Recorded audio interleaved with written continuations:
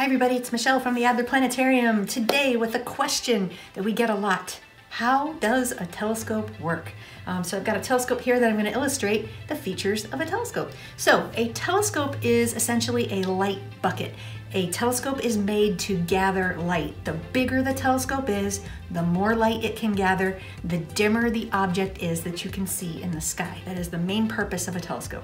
Now you may have a telescope with a lens at the front and an eyepiece, or a place that you put your eye, at the back. That's kind of your classic telescope when you think of telescopes, kind of a long tube sort of thing. And that's called a refractor.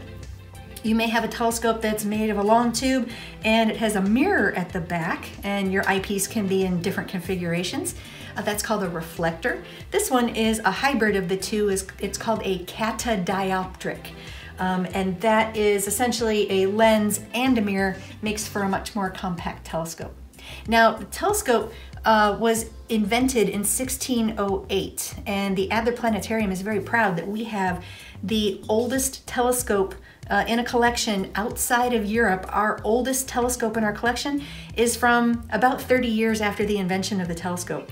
Another cool telescope that you'll see that we have on display, it was made by William Herschel, the discoverer of the planet Uranus.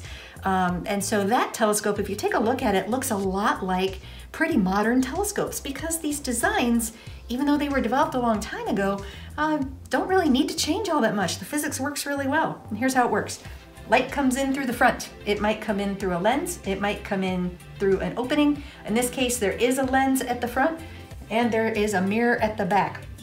The mirror is curved like a shaving mirror and like a bowl.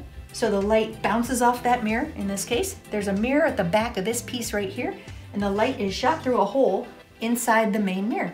And that's where you put your eyepiece. Now the eyepiece is where you put your eye.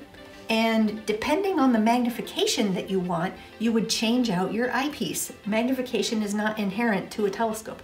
It depends on the piece that you actually look through. And so I've got a couple pictures indicating a slightly lower and slightly higher magnification using this telescope and these eyepieces pointed out the window of my house. So I hope you enjoy seeing those. So anyway, I hope this gives you a better sense of how a telescope works. It's just to gather as much light as possible. The bigger the elements are to gather light, the dimmer the object is that you can see. So I hope this inspires even more questions, and we hope to hear from you soon about telescopes. Thanks a lot.